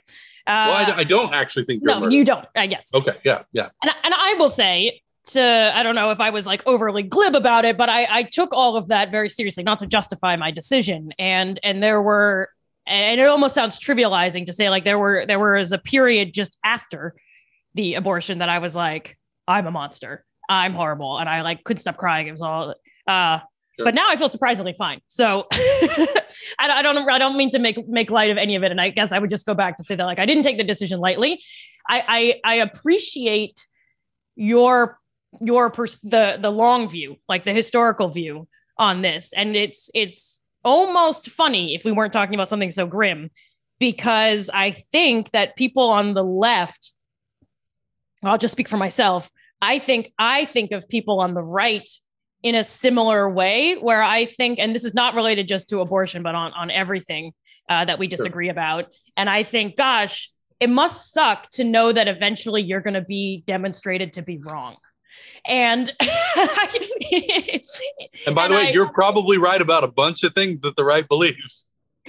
Yeah, I mean, the arc of justice is long, but it bends in the right direction. And just to quote, be a white person here quoting a black person and totally stealing that for my own purposes. But I think of gay marriage. I think, all the transgender rights. I think we're in an ugly fight on that front right now. But I sort of maybe this is where I come to the elite piece, where it's like, but I know I'm right. And eventually I'll either persuade you or drag you / the country over there. And I just sort of assume. And when I look at things like women got the right to vote, black people got the right to vote, this, that, interracial marriage, I see them all. Slope. Well, I see them all as wins for my team. And I say, how could you feel like you're doing anything but just clawing desperately at the past? And so I love that you've flipped it on me and said, I think that looking back, we'll go back and say, Andrea, you are in the pro-slavery camp of our time. Because I've been sitting here very, very comfortably saying, it doesn't matter how much we disagree, because I'm going to show that I'm right. My team is going to be right in the long run. And you're like, no, it's not. So we're both just sitting here feeling sorry for each other, I think is what's going on. I've got two observations and a question. Right. Observation one, actually, Andrea, I do think that history will find you right on being vegan. And this is something that Jennings and I have talked about. I just mentioned this in the cognitive dissonance episode that I did recently, where I suspect that I hope I have grandkids. I think Jennings will have grandkids. I suspect that Jennings' grandkids will talk to us and go, so did you have to eat meat? And we'll be like, nope. But it wasn't available. And we're like, no, it was all over the place, actually. But it didn't taste good. No, it was pretty tasty. So but did you know that they were giving these cows horrible lives and then killing them in this torturous manner? We didn't like to think about it because it tastes like, I think that the point, if there comes a point where there's Petri beef, I think that meat eaters, myself included, will be viewed as monsters. There almost is Petri beef. There is. It's just not affordable yet. But we'll look back on that. I think the way we presently look back on bear baiting, or the fact that bear baiting. Bear baiting was a popular sport in England back around the time they were using terms like quickening, where it was like cockfighting with a bear, and that was a common town thing. It's also the reason we have bulldogs is because they were bred to fight bulls for sport, and we rightly view that as horrific. But back in the day, that was the scene. That being said, Andrew, you are a murderer because you killed that guy with your Buick. I was there. I helped you bury the body. He was 30, but I thought his circumstances were so terrible that he needed to be removed. I just needed to catch my train. It was I don't want to fucking get the cops involved in this. I do have a question, Andrea, if I can ask you. In my experience, not in terms of the ethics of the conversation, in terms of the timbre of the conversation, I find that I do not have difficulty talking to pro-life people. That might be because I'm from Oklahoma and I just kind of sound pro-life, or maybe because I have a starting point that's more sympathetic or something. I don't know. But I'm told by my lady friends that are pro-choice that their experience is oftentimes far more stilted than mine is. And they tell me that the reason for that is that regardless of whether I'm pro-life or pro-choice, it is indeed an abstract thing for me. It's only something that I can present input to a system on. Mm-hmm. Whereas according to my lady friends that are pro-choice, there are pro-life people that view them as potential murderers or active murderers. Has this been your case? Or are you not encountering anybody? Have you experienced rancor either by virtue of your decision or just your pro-choice position? Not really, in the sense that Governor cubed Jennings here saying that even the sentence, I'm not saying you're a murderer, hearing the sentence, "You're a murderer," in the middle of that broader caveat, or I'm probably misquoting you, but even though you were like, "I don't think this, but I could see how people would say this," like even in that very careful way that he structured it, that was pretty much the most direct rancor that I've heard. And I was pretty indirect. The only other is I wrote an essay about the experience on my blog in like 2014 or something. You can all read it if you want. It's not very interesting. It's pretty run of the mill, I should say, as far as abortion stories go. Sorry, this is probably very insensitive. Just a casual murder story. For the record, if I had your point of view, I don't see any problem with it being funny. Oh, okay. All right. Yeah. No, I think like in a way, not that I want to be pro-choice, but if I did, it largely would be because I would feel an enormous relief and like, hey, I don't have to worry about this as a moral issue. This is just, I've got to convince these idiots issue. Right. From your point of view, like, make jokes away. I get it. Oh, thanks. Like, it seems like it is funny. Yeah. You can't have an abortion, but you can joke about it, Andrea. I think, what is the Seinfeld thing? Like, I think they got an abortion just for the jokes. And this upsets you as a pro-life person? No, it upsets me as a comedian. By the way, as a pro-life person, I appreciate humor, and I am so anti-censorship in the field of humor that I think abortion jokes, if they're funny, I like them. I don't care. Right. But anyway, I don't know if you were being if you were being apologetic for me or for the listeners. If it's for me, don't worry about it. Is what I'm saying. Yeah. I apologize as such a matter of instinct that I don't even know who I was apologizing for. I think just for my own existence, I accept your apology. Yeah, right. I think this is coming from the fact that, and now we're gonna get real weird. I probably should have been aborted, and then that's the nature of my issue. All right, that was too dark. Okay. Oh, so it's a joke. Good. I was like, shit. I just making sure it was a joke. Jennings, strap in. We're doing some counseling. Okay. It is a joke, but it's also, now I'm really oversharing, like the main theme that I talk about with my therapist, because I was like an accident and I don't think I was wanted and blah, blah, blah. So there could be some deep shit going on here. I forget, have I gotten any rancor? I get, I almost never talk about it on social media because it's always almost always a shit show. And then, so I wrote the essay about it, and I think I just tread, which is part of the reason I wanted to have this conversation, is that I tread in such liberal circles that I got a lot of support and people saying, thank you for sharing this. I got some ugly stuff on something I posted recently on TikTok, but it was more that the comments devolved into like a vaccines argument that I just stayed out of because I'm irresponsible.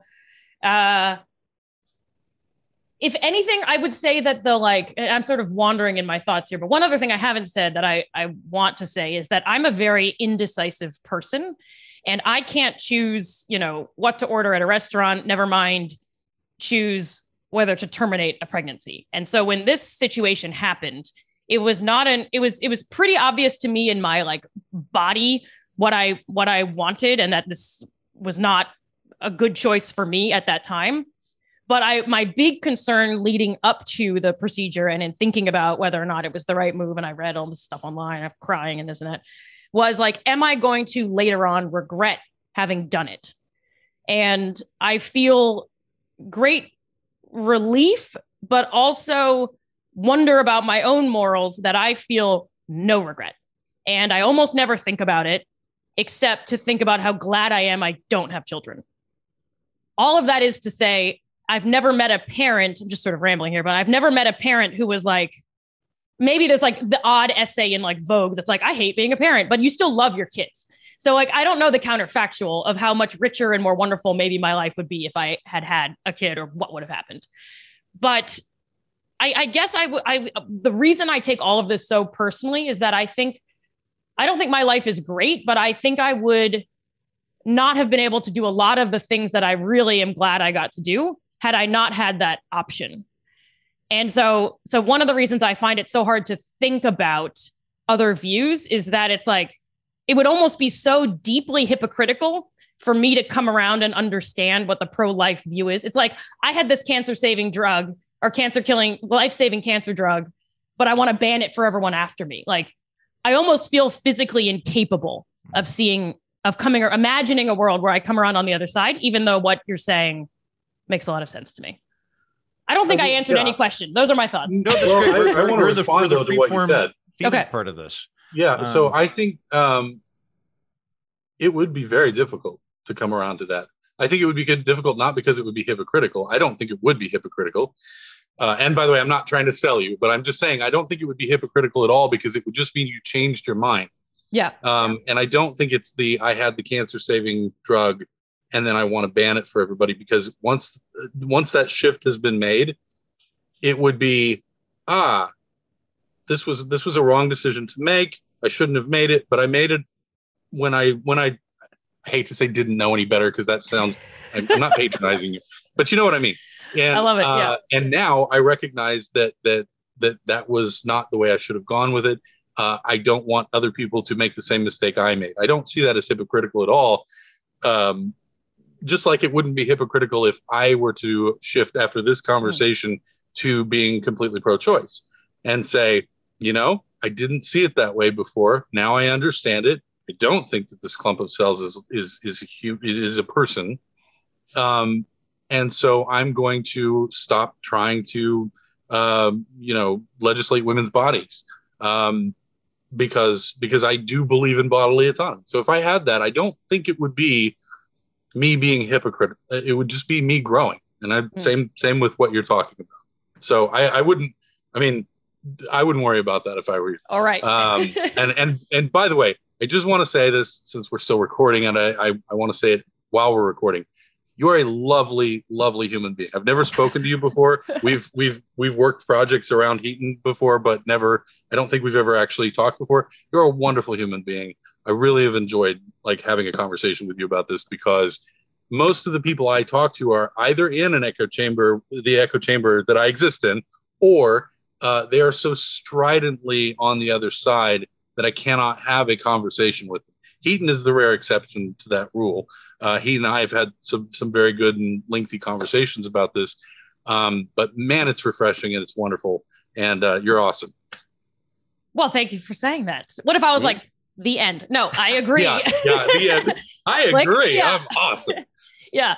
No, the feeling is very mutual. I really respect that you agreed to even come and have this conversation with me, because indeed we know each other through Heaton, but I don't think we haven't met or even corresponded directly. I just know Heaton has referenced you in the past, so I knew you existed.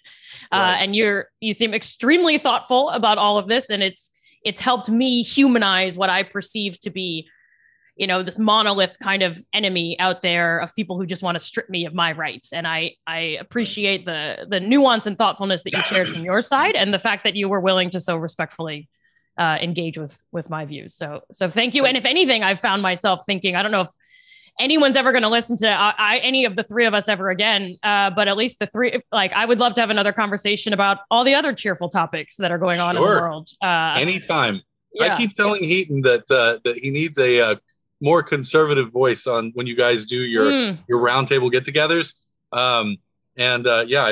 If he or you or anybody wants me to hop in there, not or only a am conversation I like this up for that, Jennings, I think I can just declare you my co-host whenever I want, and then fair enough, and then you can come on. You are going to have to pay me at that point, but you're going to have to take it up with the Eric Union. They're in charge of co-host. That's part of the contract. So I'm glad that we end on that positive note. Also, I did a bang up job. Everybody loves me. Heaton, you killed it. No, thank you, Heaton, for. I feel like it would have been a lot more awkward. Subscribe to Heaton. Yeah.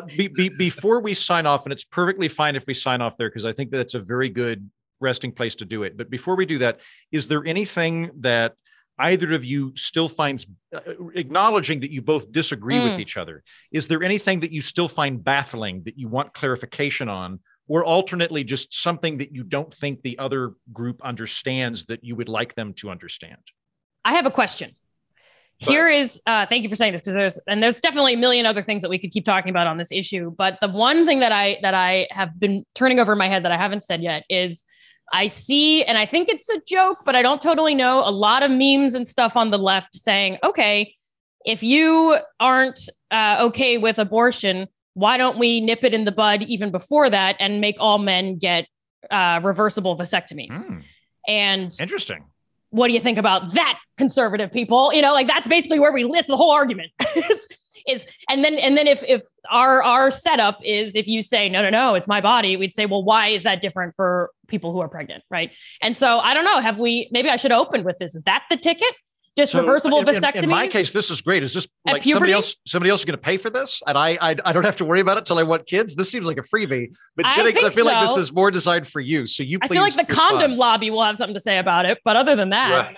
Yeah. Big condoms have ruined this country. It's a good question. I mean, it would be hard to take it too seriously. I assume, like you said, that it's mostly a joke, but only because maybe it's not. And I think it's actually it's a very good thought experiment. Like it's a very good one that raises the prospect of bodily autonomy. Yeah. Sure. I don't know that I mean, I'm not opposed. I'll tell you what I wouldn't be opposed to. And that would be like if it's available. Like if you made that available as an option, like a cheap option, sure, I'm okay with that. I mean, I'm fine with contraception being available to people. Like it's not that to me is not. I don't think that's a problem. As far as forcing it on people, okay. I mean, in the situation, like I guess what I would push back is I would say in a situation where there's a pregnancy, the person is pregnant, and in the situation where they're not, where you're forcing, temporary sterilization on them, they have not actually gotten anyone pregnant at this point, presumably. And I don't say that to like defend male bodily autonomy and say screw you to female autonomy. I don't mean that. I just mean that like there's not. So as we said earlier, I forget what the exact percentage is, but it's 90 some percent of all abortions are not because of rape or incest. They're not because of the danger of the mother's life. They are what people on the right call convenience abortions. But there's a whole list of reasons why, but none of them have to do with what we were talking about that would be carved out. For listeners, a less emotionally weighted term would be non-therapeutic abortions. Yeah, no, convenience is interesting. It's not, I was thinking, I'm like, I don't love the word, but it's not wrong because that's why I did it. I don't love the word either, but that is what they say. But it was more convenient than the alternative. Yeah. Yeah. Yeah. So because of that, because the overwhelming percentage of them are not, what did you say? Non-therapeutic? Mm-hmm. They're not for prescribed medical reasons. Yes. So because of that, I like the idea that there could be a therapeutic abortion in the sense that like, it just feels good. It just, see, that's a funny abortion joke. There we go. That's We're really getting good. There. So because of that, because the overwhelming majority are not that, I would say that there is a difference between, and this, by the way, would apply to women who wanted to be temporarily have their tubes tied as well, although I know that's a much more complicated procedure, but it would apply across the board is what I'm saying. I don't think it's quite the same thing. That being said, if you wanted to make it available and make it cheap, I'm not opposed to that. I'm not opposed to any of that. And my final point of bafflement. Additional caveat, Jennings, what about publicly funded condoms or publicly funded birth control? I don't know that I have a problem with that either. I don't think so. I mean, I don't think that I don't think religious institutions should be forced to do that because they do exist as their own entity, and they, Catholic institutions, they don't believe in that. They don't believe in condoms. I disagree with them, but I would not take away their religious ability their ability to practice their religion in whatever way they see fit. So I want actually to kind of turn that around. My point of bafflement, the final point of bafflement, would be I don't, and I mean this in the nicest possible way. I don't understand why there is less of a quality of sacredness applied to life. And I don't mean sacred in a religious sense. I don't mean having a soul. I don't mean any of that. Just from a purely humanist point of view, like we do recognize the preciousness of life. In fact, I would think, and this is this is where I also feel a little confused. I would think anyone who didn't think there was an afterlife would be more pro-life than someone who did. Because if you have an afterlife, it's a premature exit. Whereas if you don't believe in an afterlife, that's it. Yeah. Yeah. So I am a little bit confused by that. And I'm not accusing you of it directly. There seems to be this pervasive, this is part of that cognitive dissonance that I was talking about. There seems to be a pervasive,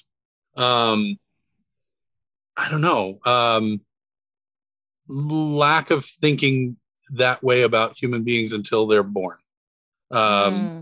Versus this thing that's growing inside of me is going to, for sure, 100%, barring anything going wrong and them dying or me dying or whatever, barring that, this is going to become my child. This is going to become this miracle in some sense of life. I don't know. Maybe it's that's where the left is more pragmatic than the right and is trying to see things in what they consider reality. But it's undeniable that in the overwhelming majority of cases, an aborted fetus would have gone on. Heaton and I used to have this conversation about World War I and World War II. Heaton actually brought this to my attention. I'd never thought of this before. He said, fetuses of history. Yeah. Okay. The real tragedy, or one of the real tragedies of something like World War I and World War II is that we will never know how much further along as a society we might be technologically and otherwise, but for the loss of all of these young people. There were probably a lot of Albert Einsteins that died in a ditch at age 18. Right. And undoubtedly there were a few Jeffrey Dahmers as well, but again, it's that roll of the dice. And got to break a few eggs to, okay, never mind. That's the problem with the world. Three Dahmers for every Einstein. It's just about trade-offs, I have to say. Yeah, exactly. No, to me that I think that's that you can apply that same logic and say, we've aborted, 64 million, I think 60 some million fetuses since Roe. What potentiality did we snuff out? Right. I think that one does cut both ways though, Jennings. So like one of the things that the guys that wrote, Freakonomics talk about, they posit that the dip in crime that happened in the 80s, I think the 70s and 80s, basically can be correlated to the advent of Roe versus Wade, and that disproportionately the people that are getting abortions are people that probably weren't going to have a good home life for the kid. And so basically the people that were potentially going to enter these low income, broken family environments, they've been reduced. Therefore, crime was reduced.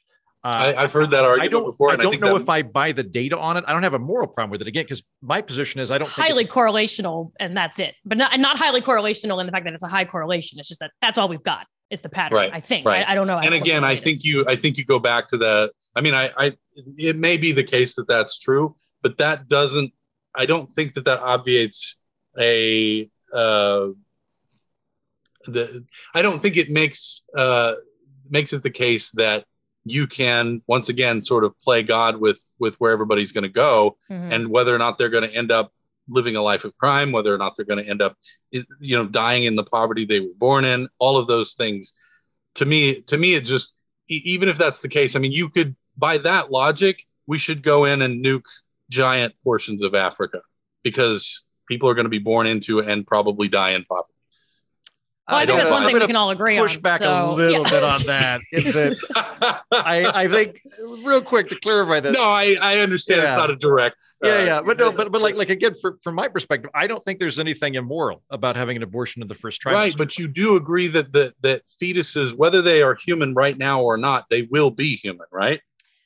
If left to gestate, yes, they will become human. There are potentiality that will eventually become a human. I think one thing, because I like that alleviate that we say it to ourselves on the left to alleviate the cognitive dissonance on that point. And what I said to myself and what my people said to me at that time as I was making this decision is that it goes back to drawing the line somewhere later and the clump of cells language that Heaton is using. And I realize it may be arbitrary and that science may eventually determine that it's from the moment of conception. But to me, it's like, well, maybe I'm slippery sloping. It's like, well, isn't just the egg or just the sperm potentially life too? Like, yes, it has to come together, but that's pretty random. And why does it matter so much that they've fused in that way? And so because if they don't fuse, then they just die. Yeah. And so I hear you, but I refuse to give up my right to masturbate. Okay. That's what it really boils down to. Well, then this conversation has been pointless. So I've been masturbating this whole time. Oh my God. Yeah. Brings me back, I think, to me too. This brings me back to the point of, I think, what's the weakest position on my side. As I said, the thing that makes me very uncomfortable is I do think at some point it's murder. I don't think it's murder at the beginning. I don't know where the bright line is. So that makes me inherently uncomfortable. I don't think I'm ever going to be like a full-throated, like I feel 100% good about this either way. The thing that I think, like me using viability just seems like the most easy to target bright line at this time. Where I think you could poke holes in my argument that would make me very uncomfortable and make me rethink my argument is if you come in and you go, okay, the fetus can't survive from 13 weeks, but it can definitely feel pain and has thoughts about that. Then I'm like, oh shit. Well, that sounds like a non-viable person to me, as opposed to a potentiality. And I don't know where that is. And that is kind of a gray zone that makes me uncomfortable. And I suspect that there are different. I suspect that there's lots of different things happening at different speeds of heartbeat, brain, all that kind of stuff. And you mentioned the quickening earlier, and we realize here in the 21st century how ridiculous that was. But that was the measure that they had at the time. Who in the future is going to look back at us and go, well, that was the measure they had at the time. They didn't know any better. Right. And I think, to quote the great game theorist Thomas Schelling, whose arguments about focal points basically explain most, trench warfare and a bunch of other stuff, is basically, I find it hard to disagree with you, Jennings, that the moment of conception is a pretty obvious focal point for when we go from like got some sperm floating around to like the potential for something else. And I think that's actually, if I separate myself from it, a stronger biological argument than like whatever the quickening was, or at some point when you have like, you can feel pain or whatever. Until we have that, I'm very sympathetic to that view, I will say. Well, I'll just say, if you change your mind and decide to become pro-life, the right, they love people who are left but agree with them on one thing. Okay. They love it. That's the ideal information agent that we've talked about, Heaton. That's the one thing. But the one other thing I'll say to show you how far I am from joining you on that side, and this is maybe the least flattering thing I can say about myself, is I want to go back on something I said where I said I got the abortion and I cried for a few days and now I feel surprisingly fine. I still feel surprisingly fine, but I cried for a few days, not because I thought what I did, not because of the abortion, but because when I did it, I don't know why I feel like this. I need to say this confessional, but this is truly what happened. I got the therapeutic thing made me think of it. I got the gas or whatever to make you not feel the pain. I was conscious for the whole thing, but like you get sort of like the not laughing gas, but something funny, not funny. And I felt pretty good. And afterward, I remember it happening, but I was like sort of feeling okay and kind of a little bit high. And it was the following few days, I was like, I just did something horrible to somebody else, this clump of cells to somebody else. And I couldn't even be fully conscious for it. And I was really mad at myself for not at least having the decency of enduring the actual pain of it. And instead gave myself sort of like a fuzzy warm blanket pass. So I got really hung up on that piece. Not that I thought the decision was wrong, but that I thought that at minimum, and your talk about the afterlife made me think of it too. I was like, I have to admit that I felt some glimmer of this was a viable something, that I felt guilty that I didn't at least have the decency to experience the pain of removing it. And because you wouldn't have felt that guilt had you had like your gallbladder removed. Exactly. Right. Exactly. Right. Yeah. So I think you win. No, I don't. Yes. But I don't. Finally. That's a cognitive dissonance that I think I just have to live with. But I want it to be clear that like even my own sadness was a very selfish version of it. I don't know. Yeah. I mean, I think it's still a very, I assume that's a completely normal response. I've heard that many times. That, like, people who get abortions very frequently have difficult times immediately afterward dealing with it. I mean, I don't think that it sounds particularly selfish. I think it sounds like, I think it sounds like there's a part of you that sees it from my point of view. Totally. And by the way, totally vice versa. There's a part of me that sees this from your point of view too. And there's a reason we're not having an argument about Roe v. Wade, the gallbladder edition, right? So, no, that's what's coming next. That's what I hear. Yes. You're going to come for our gallbladders. It is my fervent hope and incredible doubt that conversations about abortion will go this swimmingly in the rest of the country. I think we're going to see a lot of them come up in the near future, and they are going to be real heated. I hope that they're as enlightening as what we just had. I thought this was a very good conversation, and appreciate you both. Andrea, thank you for kicking this off and looping me in. Yes, thank you. Thank you for joining us. And thank you both for your willingness to do it and for being so thoughtful throughout. Yeah, and for everybody listening, thank you for listening. I hope you enjoyed this too. I know I have a very nice audience, so it's very unlikely any of you would go on the attack anyway. But given that this is a heated topic, I do want to reiterate that it would be very improper, and I would delete it if you were to say anything that was a character attack of either of these people that were very, very kind to come on and really bare their souls. And so if you want to engage in a good faith argument, totally legitimate. That's what we've been doing for the last hour, but be sure to confine that. I don't think I have to tell anybody that, just in case. I want to throw that out there. I don't want to see anything that is mean to these two friends of mine. I'm ready to step outside and have someone throw buckets of red paint on me. Is that how this works? Or is that a That's right. If you have a problem with Andrea, go to New York and throw buckets of red paint on her like a sane adult. It's not paint. Also, we put a red dress and a bonnet on you. That's right. I also want to be the first to say that I'm sitting here being like, it's a clump of cells. Who cares? And I'm the vegan of the group. And I'm like, but fish life is precious. So we'll leave that hypocrisy for another day. Like, how dare you milk a cow? All right. Well, all right. Thanks, everyone. Thank you, guys. And that's our show. Thank you so much for listening to Majoring in Everything. I'm your host, Andrea Jones-Rooy. And Majoring in Everything is a proud member of the World's Smartest Podcast Network. Be sure to check out worldsmartestpodcastnetwork.com and our partner shows. We are edited by Eric P. Stipe, who says that I need an outro, so I'm making one. Eric, does this count? Are you happy? I hope so. Thanks again for listening. Keep majoring in everything. Bye.